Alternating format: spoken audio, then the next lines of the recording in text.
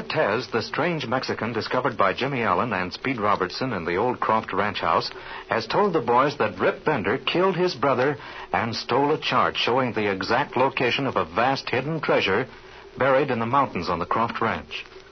Old Mr. Bender is seen around the deserted ranch house, and when confronted by Speed and brought inside, attempts to shoot the Mexican.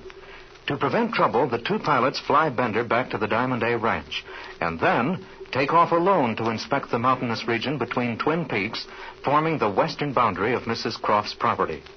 As they cruise over the mesa, Speed notices tracks made by airplane wheels on the isolated tableland. And now, we find them cruising over the mesa. Take a good look now, Jimmy. Right under us.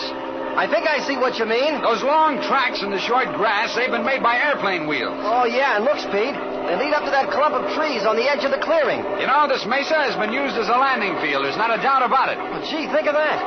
A landing field 7,500 feet up in the mountains, hidden away between these twin peaks. Hidden away is right. Aye, there are a number of tracks down there, kid. There certainly are. Hey, Speed, why would anyone be landing airplanes up here? Yeah, let you and me go down and find out. There's certainly plenty of room to land. Okay. Shall I go down? Yeah, go ahead. Now remember, you're landing at a very high altitude. The air's pretty thin up here, so you're going to land a lot faster and require more room to get off. Well, gee, I hadn't thought of that. When you're used to flying out of fields at sea level and then get on fields such as this, you're liable to run into trouble. Hey, this will be a new experience, all right. But there's worlds of room here. Sure, you won't have any trouble. Hey, I can sure feel the difference in the way the ship handles. The controls are kind of sluggish. That's no wonder. The air at this altitude is at nearly half the density that it is at sea level. Well, hold everything now, Speed. Here we go on the landing. Okay, now, take it easy.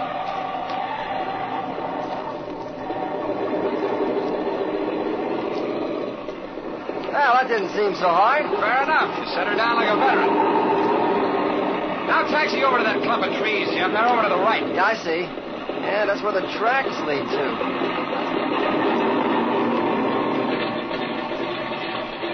Hey, this ground's smooth as a billiard table.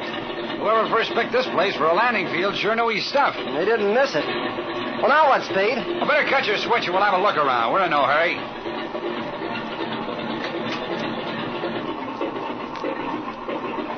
You know, Speed, I think this is the most wonderful sight I've ever seen. Why, this place is entirely surrounded with mountains and those twin peaks at either end.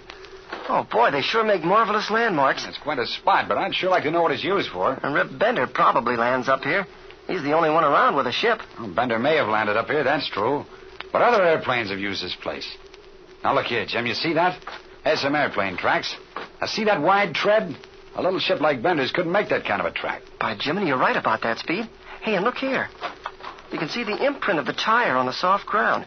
And a big wheel made this one, too. Yeah, that's it. Why, here, you can compare them with the tracks our wheels made. Notice the difference? I sure do. Well, what's the answer, Speed? Hey, you got me. There are no big ships operating around this part of the country that I know of. Of course, it may have been a hunting party or something like that. Hey, look here. What do you make of this? What do you see now? Isn't this an old can of lubricating oil? Well, I'll be hanged. It sure is. Look, there's 2 or 3 more of them around here. You know, some people have used this place as a regular airplane base, I guess. Yeah, it sure looks like it. Hey, look off there in the trees, Speed. What's that? Huh? Come on, let's have a look, Jim. It's a shack of some kind. Hey, it's nicely hidden away in the trees, too. You can't see a thing until you're right on it. What's this? Some drums of gasoline. Well, they're full, too. Well, we're discovering things, Jim. Here, let's go inside this shack. Okay, let's go. Well, not even a lock on the door. Whoever it is doesn't worry much about being bothered up here. Hey, look, Speed. An old oil cook stove. There's a frying pan and a few dishes. Huh. Must be a shack some fellas who own an airplane use for hunting. Huh. Believe me, that's a great way to get up here, too. Oh, yes, Speed, but why would they put gas and oil up here? They could refuel at Devil's Pass Airport, fly up here, and get back to Devil's Pass without having to refuel again. You're sure right there, Jim. In fact, they could go back and forth to the airport 3 or 4 times without refueling. Now, this is sort of funny. Yeah, and how do they get those big 50-gallon drums up here? You know, I wonder if there's any connection between this place and the ship that Barbara and I heard cruising above the clouds last night. Say, that's a thought. Sure. When you're above the clouds the way we are now, this field and the Twin Peaks are easily visible. Well, there's this much about it. Someone has gone to a great deal of trouble to develop a base up here. Say, I wonder if we could find Ortez if we flew down around the Croft shack. Let's do it. I guess there's nothing much more to see up here.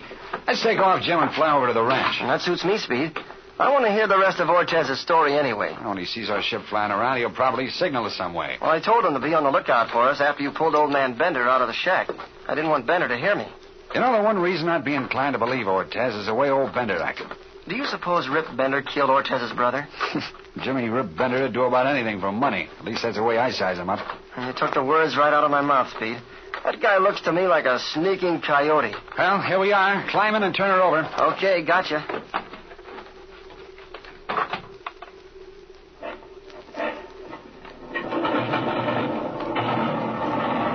Yeah, there we are. Are you ready, Speed? Now, go ahead. Now, listen, Jim. Take a good long run. Remember, you're used to taking off at Kansas City, where the elevation is over 1,000 feet. Here, it's over 7,000. I'll watch it.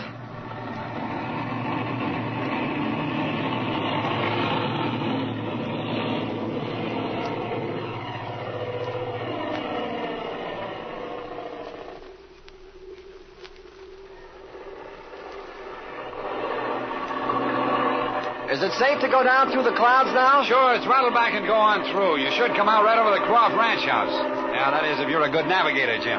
You mean if I'm a good guesser, Speed? Take your glide easy now.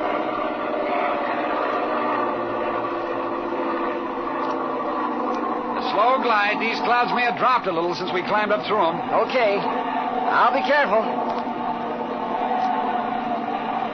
How do you like this cloud flying, kid? Oh, boy, I love it. It sure is a lot of fun. Now, watch it now. Your glide's a little too fast. Keep your eye on that airspeed indicator. There we are. Right under the clouds. I'll give her the gun now and take a look around. Isn't that the ranch house off to the south, about 3 miles? Yeah, that's it, all right. I thought I'd hit it right on the nose. Oh, no. You not only have to be good, but lucky when you do that. Hey, Speed, what's that? Over there, west of us. What do you mean, Jim? I don't see anything. Look, crawling up that mountainside, see? Looks like a couple of fellas. At first I thought maybe it was Ortez. Oh, I see what you mean now. Well, I'll be darned. It is 2 fellas, sure enough, crawling up that mountain. Wonder what they're doing. Let's take a run over that way, Jim. Right.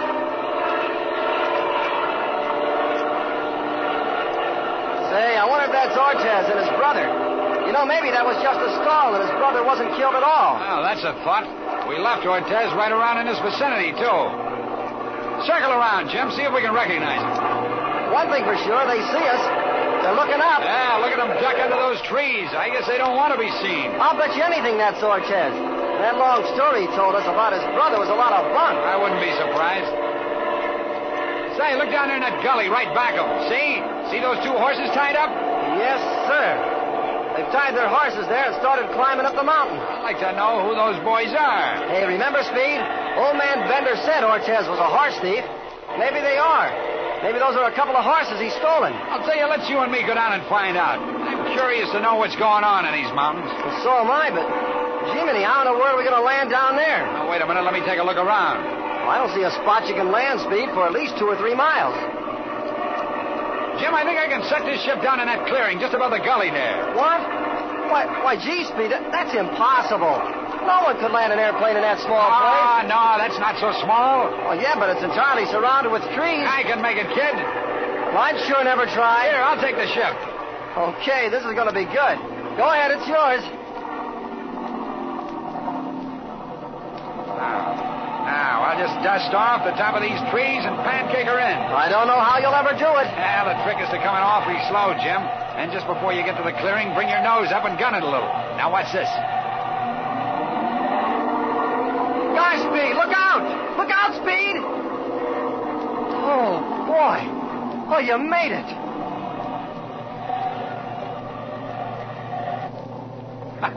There you are. You see, Jim, you can get into an awful short space when you have to. I learn something new about flying every day. Yeah, so do I. Here, I'm going to set her parking brake and leave the engine running. Come on now, let's slide down into that gully and see what's what. Hey, look, Speed. Those fellas are coming back down the mountain, headed for their horses. See? Yeah. Flying around scared them, I guess. They're up to something or other, all right. Oh, come on, let's hurry. If we get to their horses before they do, we'll have them. That's the idea. Hey, Jim, did you put that gun in your pocket? The one that's strapped inside the cockpit? I sure did. You never know what you'll run into down around here. All right, take it easy now. They're the horses. Hey, I think we got here in time, Speed. Do you see them anywhere around? Yeah, one of them's staying with the horses, but here comes the other one. Okay, now get your gun out. Here's where we may catch Ortez in a little lie. I'm all set. Now listen, Jim, as he comes out from behind that draw, throw your gun on him. Now get set. Don't worry, I'm ready. All right, kid. Jimmy, hold it. Hold it. It's a government agent, Russell. Russell? Well, what do you know? Who is using the isolated landing field high up in the mountains? And what is Russell doing in this lonely land? And who is with him? For the answer, tune in to the next exciting episode of The Air Adventures of Jimmy Allen.